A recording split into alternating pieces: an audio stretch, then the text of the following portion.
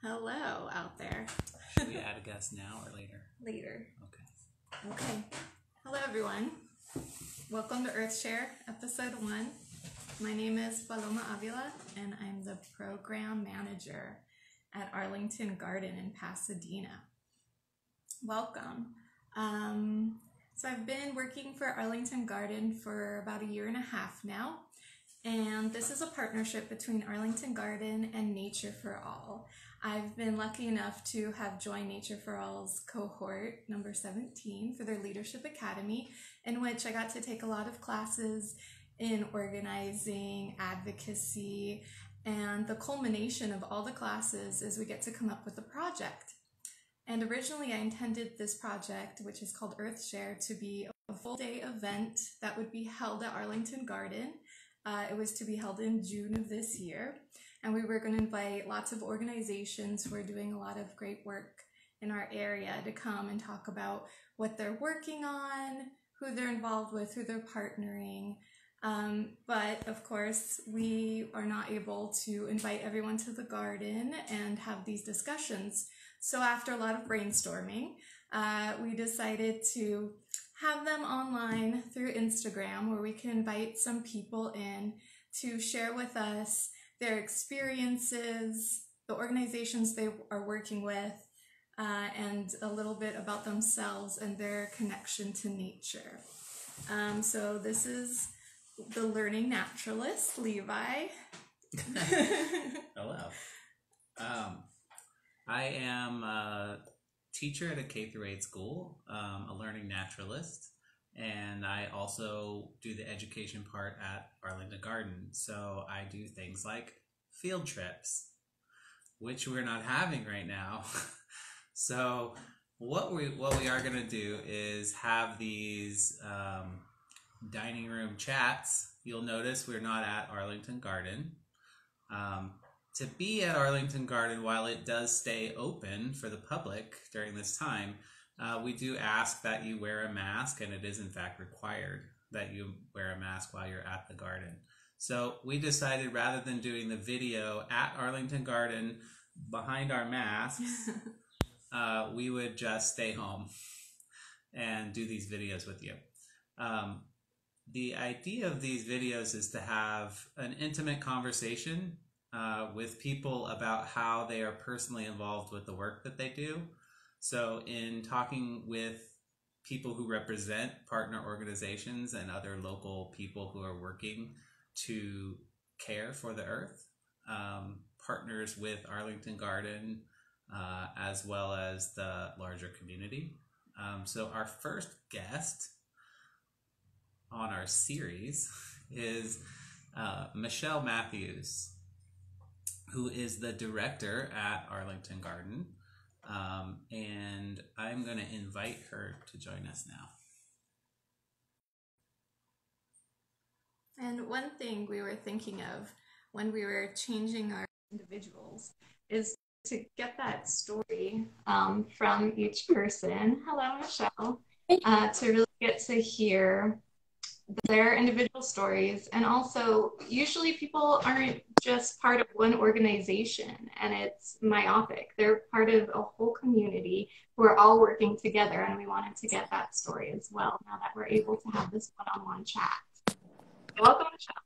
Thank you, Paloma and Levi. Hi, nice to see you guys. Good to see you. Michelle, can you just briefly introduce yourself and also tell us more about Arlington Garden? So I am the executive director of Arlington Garden, and we are a 2.5 acre climate appropriate garden. Can you hear me okay? Is that everything? Okay, good. Yep, we're good over here. All right. So yeah, we're a 2.5 acre climate appropriate garden in Pasadena. Typically people say they drive by us all the time and don't know that we're a public free garden. So our first question for you, Michelle, what does nature mean to you? So this is a question that I've been working on for a long time. To me, I guess I finally realized that nature is everywhere. I thought I had to escape LA in order to find nature. Like when I moved to the Midwest, because I thought Chicago had more nature, but they actually just had more rain and cold. um, but it took like leaving LA in order for me to discover that nature is here and nature is where you stand and nature is everywhere. It's just been covered up, built over, or blown up or destroyed. And now it's our job to help it regenerate, be renewed, and be restored, and realize that we are part of nature and not separate from it. Can you describe your first experiences or memories of nature? So, yes, I was born in Iran, and there are photos of us camping in the Caspian Sea. So I don't really have memories of that, but I saw the photos, and it was kind of an interesting experience to look at those photos and see, us going out camping in the Caspian Sea, which I think people don't realize that Iran is also Mediterranean, and it's a Mediterranean climate, and there are different, like Libya is also, I think, a Mediterranean climate. So there's different Mediterranean climates that have been somewhat neglected in terms of when you talk about what a Mediterranean climate is. But anyways, what I clearly remember more is playing in an empty lot. We moved to San Diego when I was like 3, and there was an empty lot in the back, and I befriended a bobcat. I'm pretty sure it was a bobcat because it had a stubby tail and it was beautiful. And I had a deep love for animals, and I was very sensitive to the environment. And then we moved to LA, and then I remember the El Nino rains, summer day trips to Manhattan and Hermosa Beach and Redondo Beach, salty ocean water, swimming at public parks like in Marina del Rey, smell of chlorine. My dad would take me for long bike rides in Venice. And I was really sad when I couldn't fit on the little seat that was on the back of the bike.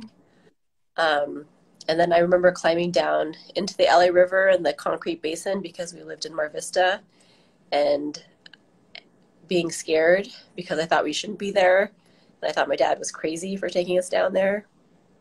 I remember going back and forth between Hawthorne and University High School.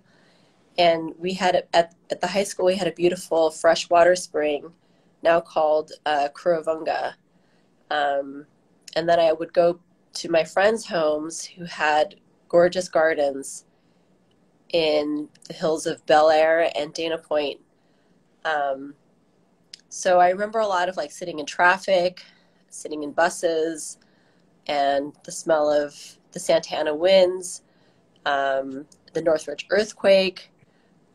So those are my earliest memories of nature. And if you asked me this before, like I think I wouldn't have described that as experiencing nature, because I thought that was just experiencing LA. But now to me, it was experiencing nature, even the smell of chlorine. I know. Yeah, I like how your experiences include a lot of senses of smell. Yes. Very informative. So let's move to the present and talk a little about what you're working on now and your experiences in nature.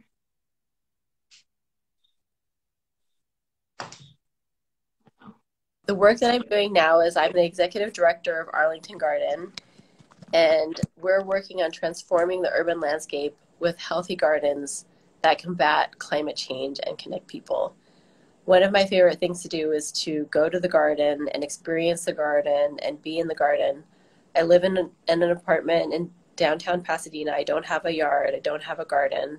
So going to the garden has been a really wonderful thing for me in order to be able to enjoy, the feeling that I have there, the peace that I have there, walking around, seeing the blooms, seeing all the wildflowers. So it's been a really wonderful experience. Just out of curiosity, do you think a lot of people who visit think that they're taking themselves out of the city and into nature when they're at the garden? Or do you think they see it as this entire ecosystem that we're a part of? I mean, I definitely think that it's a special place. It's a unique place. We've done a lot of hard work to turn it from an empty lot that was denuded for over 45 years into the thriving habitat that it is. So it is a very natural feeling experience that you don't necessarily have to like drive, hours to get to or go off to some kind of like remote hike in order to get there.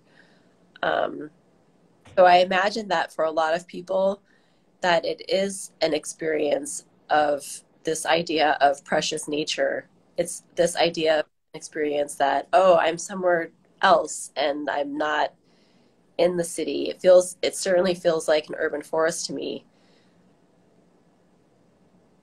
Awesome. How did you come to Arlington and become involved with this kind of work? So I have mostly been a professional designer for many nonprofit organizations. I worked at the ACLU, I worked at MoCA, and for like 20 other nonprofit organizations doing freelance work.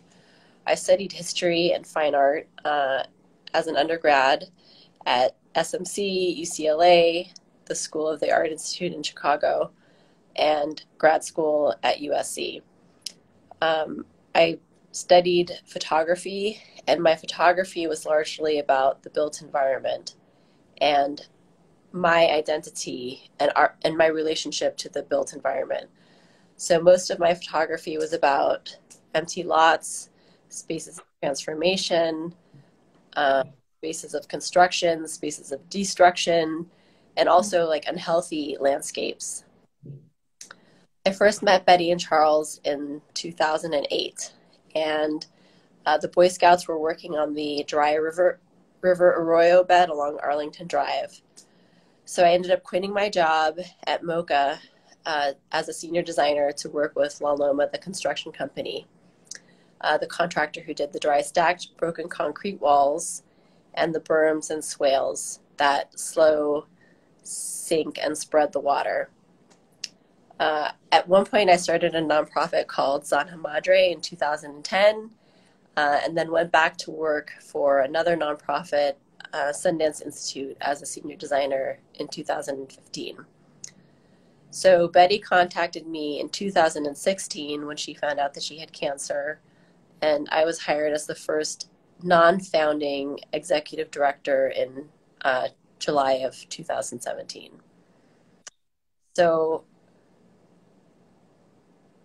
that's how I came to be at Arlington.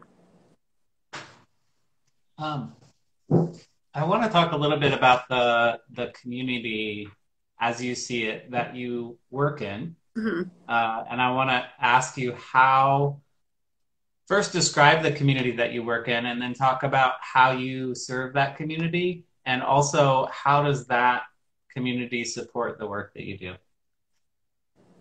So I think that we are incredibly blessed and grateful to have such a supportive and involved community.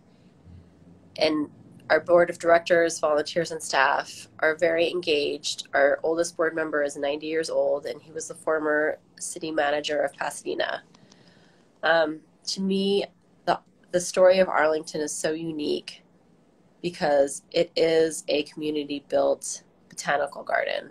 I think that a lot of gardens are different because they're often kind of treated as, parcels of land that, you own some part of it and then you farm that part, or they're edible. But I think Arlington is really unique because it is an integrated, free community garden. It's on state-owned Caltrans land and is a really unique result of a strong relationship between the city of Pasadena and the community. So one of the things that I've said is that instead of a freeway, we built a garden.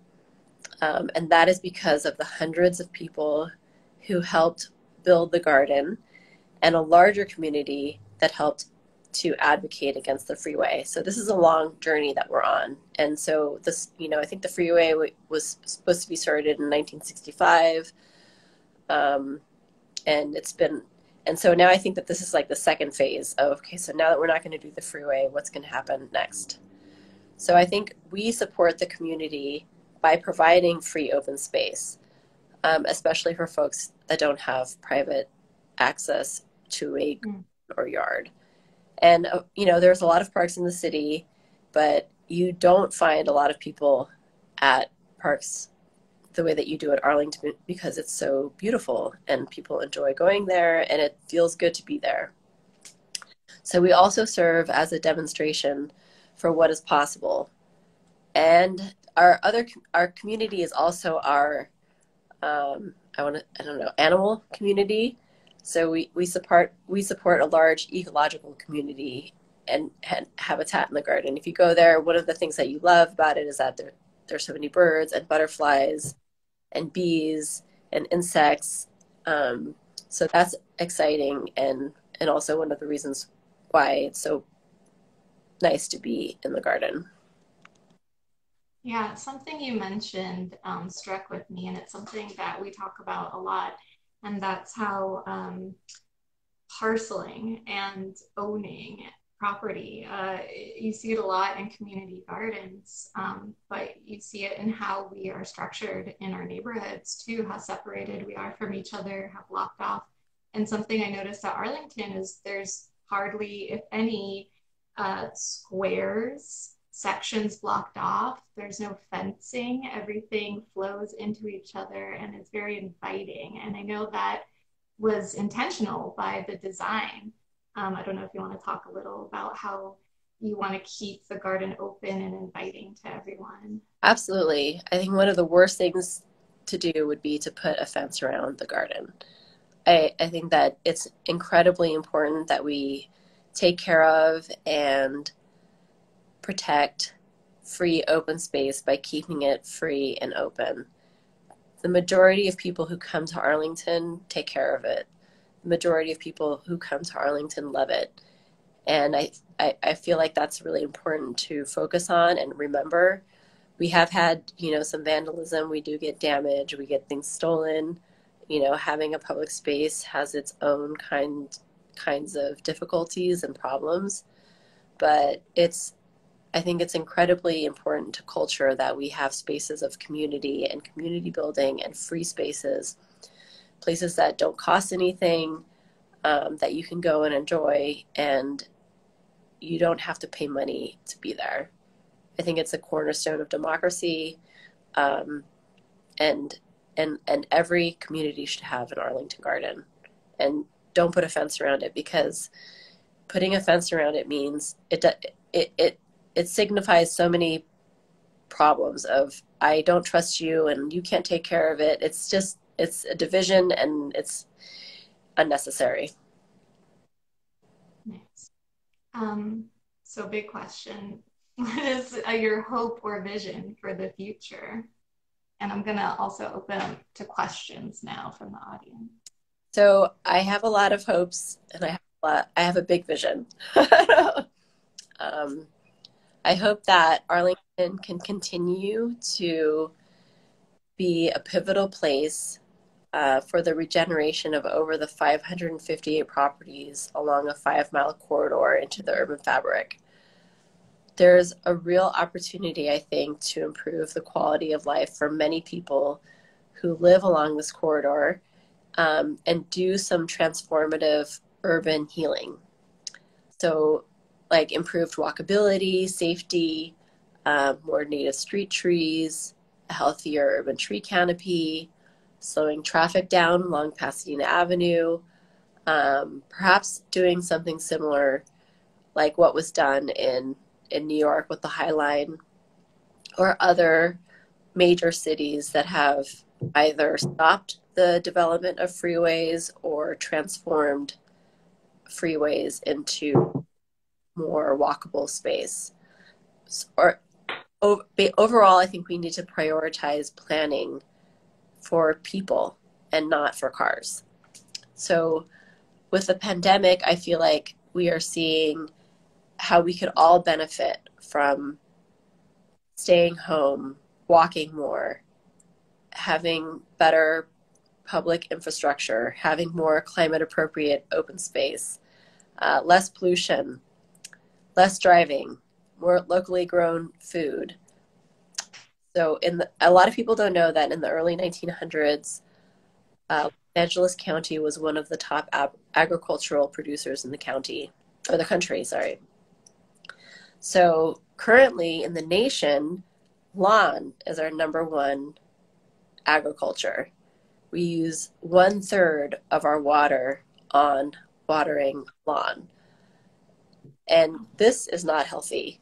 So my hope and vision for the future is that we have less lawn and that we have a relationship to the land like we do to our body. So if you have, you're into this idea of like self-care and I take care of my body, like let's look at the land like it's a part or an extension of our body. So without the body, there is no mind. And without the mind, there is no body. Without the land and the soil, there is no us. So I hope we can renew our relationship to the land and realize how we are all connected. And I think right now with the, I guess, incompetence of the current administration and the dismantling of the federal government, I think that we must make an impact locally. So it's about looking at where you are at and where you are standing and what difference that you can make, and where you can do the work or you can support the work of others that are growing food, or, find the people that are doing the work that you can support. So support the growers, the small nurseries, and the earth workers. I think that, given this current situation, we are going to continue to have more climate incidents, like the 118 heat degree that we, heat incident that we had a couple of years ago at the garden. And the garden was quite resilient and it did really well considering. But we have to invest in local climate appropriate gardens. And as Vandana Shiva has said, gardens of diversity. So if you look at Arlington, it's very diverse, both by the people who visit and the wildlife habitat that our gardens have fostered. And I think if you compare that to, a lawn, or if you compare that to asphalt or a parking lot, you actually see the success, and you see what a difference climate appropriate landscapes make in terms of our overall health and happiness. But not only for us, but for, beneficial insects, birds, pollinators, and whatnot. So I just feel that we have to do the work to repair the deep social inequalities and cultural divisions and environmental degradation. There is an opportunity, despite what is happening on a national level, to rebuild and renew and recharge. And at Arlington, I hope that we can use our power and our privilege to make a difference in Pasadena. And it will just have a domino effect, I hope. So I just want to reiterate for anybody who's watching, we are encouraging questions so that we can have an interactive experience. We would love to hear if you have any questions for Michelle, questions about Arlington Garden, anything you have. So we're scrolling through right now and seeing if we have any questions. Can we still buy that marmalade during the quarantine? Michelle, can we still buy the marmalade? Yeah. You want to talk about the marmalade? We haven't talked about that. The marmalade. So we have about 40 Washington navel orange trees. And every year we harvest the oranges and make marmalade with Ewaldo Ward, which is a local family owned and operated cannery in Sierra Madre that's been there for like 100 years. So, for all of the gardening techniques at Arlington, we don't use weed killer, we don't use chemicals, we don't use powered lawn and mow and blow equipment. So the marmalade, for the most part, is organic. It's just not certified. Currently, you can buy it at Jones Coffee on Arroyo Parkway. They have a little drive-through. You can also, we were selling the marmalade on Tuesdays when we had our volunteer Tuesdays, but since the quarantine, we haven't had volunteer Tuesdays, and we've been quarantined. But we still have it in the garden, and we hope that when we can reopen or have our volunteer Tuesdays, that you'll be able to buy it in the garden. But for now, you can get it at Jones Coffee and I think Armstrong Garden in Pasadena. Just to clarify, so the garden is still open. Yes. For the public. We're asking that people wear masks, with the exception of Tuesdays where the garden is closed. Is that correct? Yes.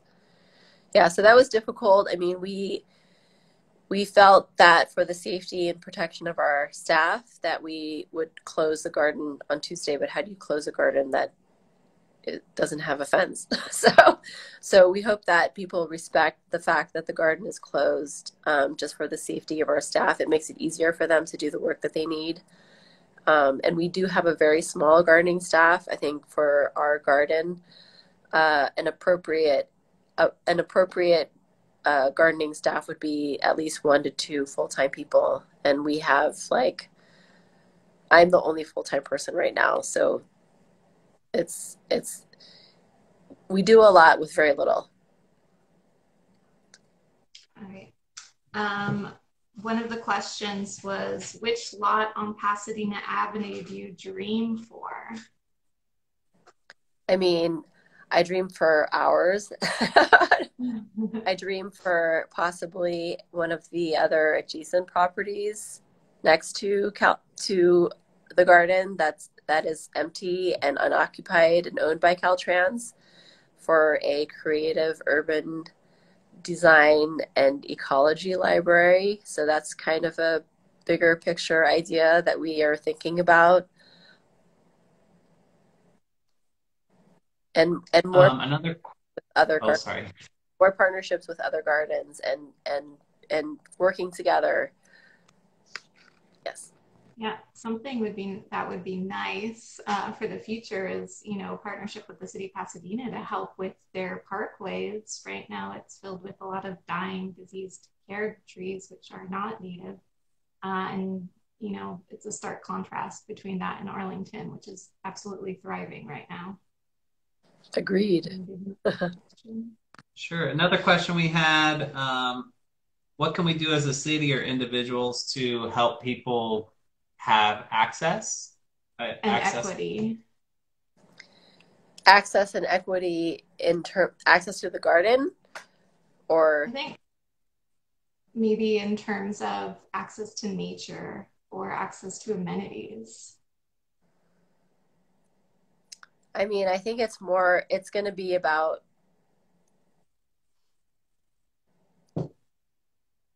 building more gardens and growing more climate appropriate gardens in places where there are none. Like my parents still live in Hawthorne, and we don't have an Arlington garden there, and I would love for them to have that. I feel like, there's a lot of opportunity for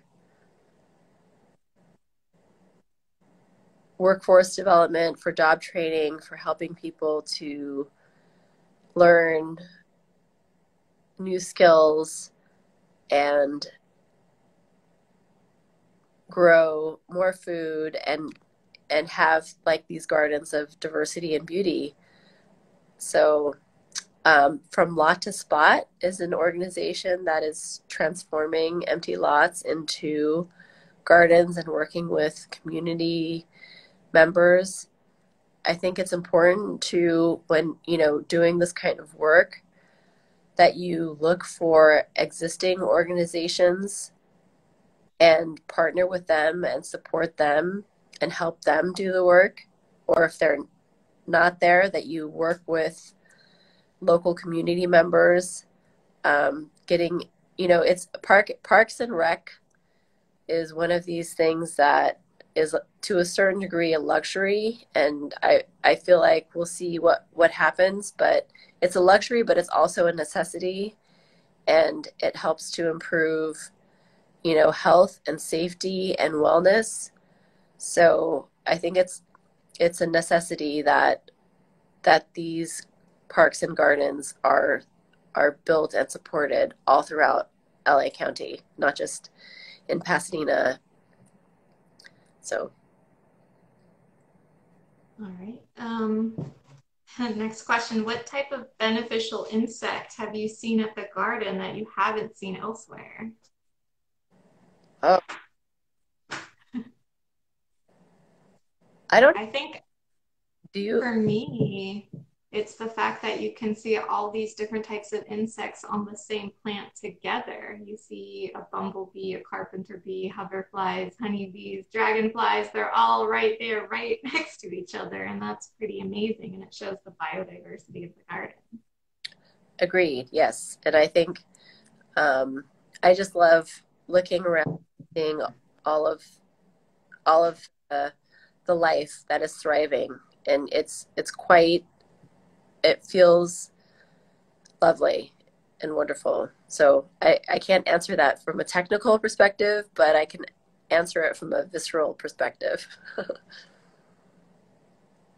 I would encourage anyone with that question, take a look. The biodiversity in that garden is impressive especially for a garden that is surrounded by pavement. It's as Paloma was saying, if you just wander through the wildflowers, you won't just see European honeybees. You'll see, I would guess, 4 or 5 kinds of bees alone, just at a glance. So if you're interested in that, go out and take a look for yourself and see what you find. What is your favorite part of the garden and why?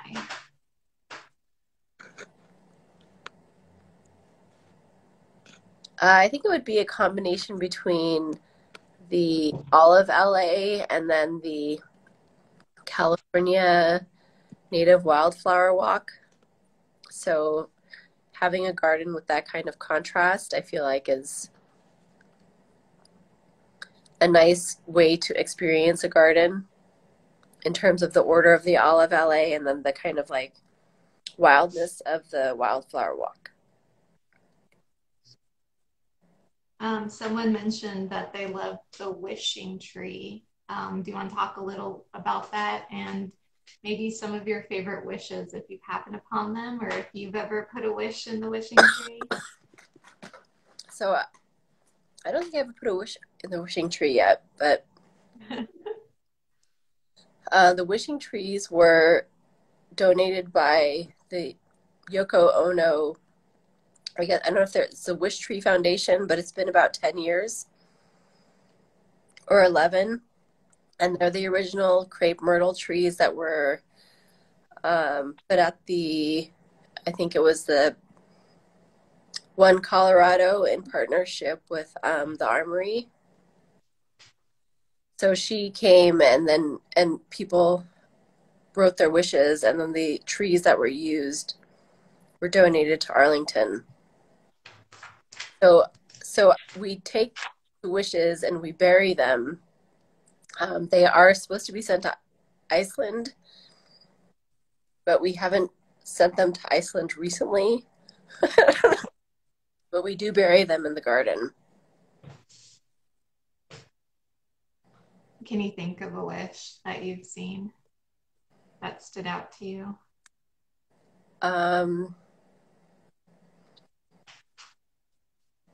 It's okay. I can't think of one either, even though I know I've seen a number of them. Someone had a question about the compost hub. Do you Oh, want to yeah. talk about what the compost hub is? And then their question was whether it's open right now. I believe the compost hub is open. It is in partnership with LA Compost, and they maintain the compost hub. So I think it's about 75 members, and you can sign up. And once you sign up, you're able to drop off your own compost scraps. Food waste is one of the largest waste streams that we have, and I think we are the only urban or in city of Pasadena publicly accessible compost hub. There's also one at Westridge, but theirs is private. We're just getting a lot of support in the comments about how people love the garden, like the labyrinth. Oh yes, yes, the Labyrinth. I think the Labyrinth was in partnership with Mayfield. So a lot of the rooms in the garden are again like made. They came from community support and they came from community involvement over the years. Oh, and it's our 15th anniversary this year. So the garden. And if people want to read more about the different rooms, you can look at the blog right now. It's called Letters from the Garden, and it talks about, there's an interview with the designer, Maita, and she and Andrew talk about the different rooms and how it was designed and how it works all together. It was really fascinating. I didn't even know about it until I read the article. It was really good. So yeah, thank you. I think that's all the questions. And then, we're going to be doing this every other week throughout the summer. We're going to have different people invited to come talk. One last question. Are there plans to expand the garden? I guess the expansion would be if we could get one of the adjacent Caltrans properties to do a creative urban ecology center.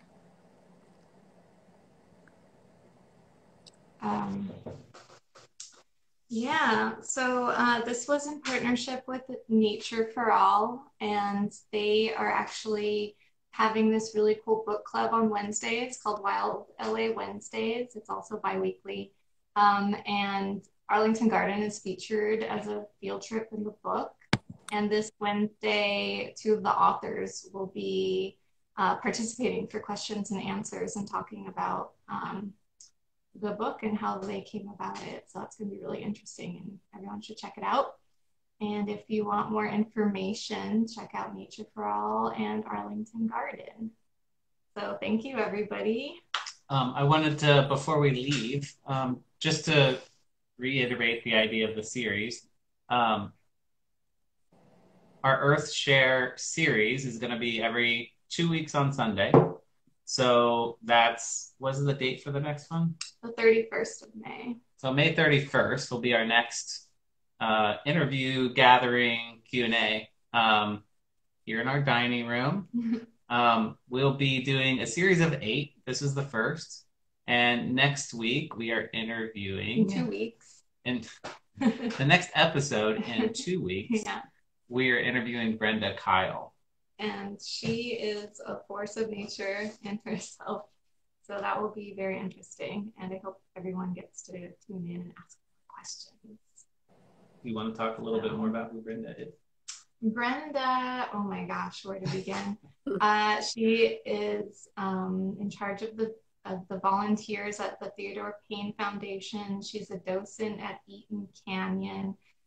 She's a steward for Nature for All. Obama credited her for the San Gabriel National Monument. She is everywhere, and she's going to be a lot of fun. So a very interesting interview coming up, because Brenda will for sure have a lot to talk about, and hopefully we'll have some people tuning in with lots of questions for her. So thanks everyone for tuning in. It means a lot to us. Thank you for having me. Thank you, Michelle. Thank you, Michelle. This was wonderful. Thank you. Okay. Bye-bye. Bye. I don't know. Now we have to figure out how to end it. Uh-huh.